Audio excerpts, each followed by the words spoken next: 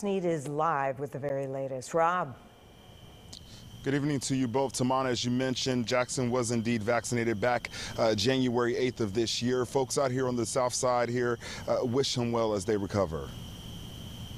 Tonight, a statement sent to WGN News which reads in part, quote, Reverend Jesse Jackson, Sr., 79, and Mrs. Jacqueline Jackson, 77, have both tested positive for COVID-19 virus and are at Northwestern Hospital. Doctors are currently monitoring the condition of both.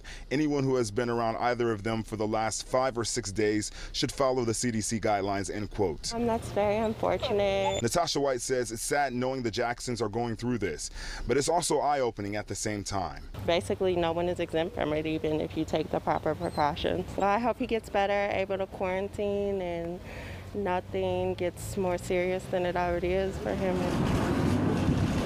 WGN News was there when Reverend Jackson got the COVID-19 vaccine January 8th, and 7 months later, he's tested positive.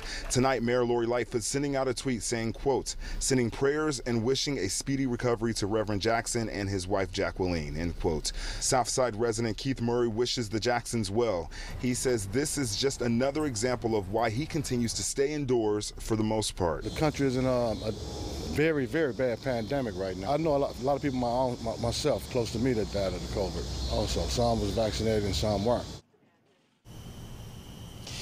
Tonight, a spokesperson from Jackson's camp told me they were not sure if Mrs. Jackson was vaccinated or not. Reporting live on the city's south side, Rob Sneed, WGN News. All right, Rob, thanks very much.